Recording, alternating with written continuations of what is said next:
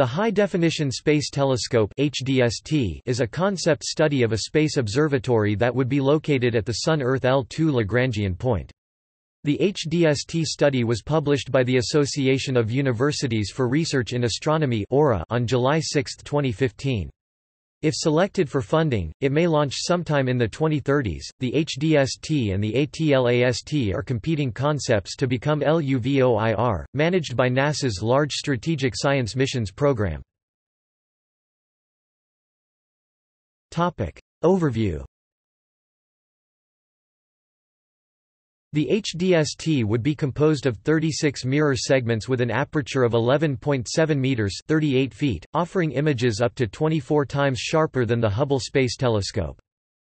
The HDST would work at ultraviolet, visible and near-infrared wavelengths. The HDST is proposed to be parked at the Sun-Earth L2 Lagrangian point, orbiting the Sun about 1 million miles from Earth.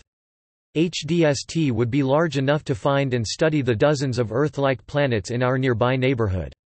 It could resolve objects such as the nucleus of a small galaxy or a gas cloud on the way to collapsing into a star and planets. HDST would be equipped with an internal coronagraph, a disk that blocks light from the central star, making a dim planet more visible, and perhaps eventually a starshade that would float kilometers out in front of it to perform the same function.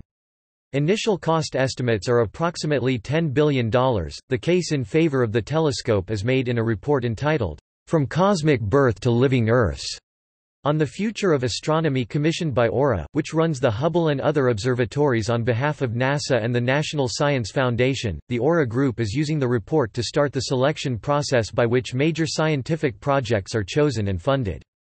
Every 10 years, a committee of the National Academy of Sciences surveys the astronomical community and produces a prioritized wish list for the next decade. This survey, which happens next in 2020, provides a guide for Congress and NASA. References. External links. AURA High Definition Space Telescope website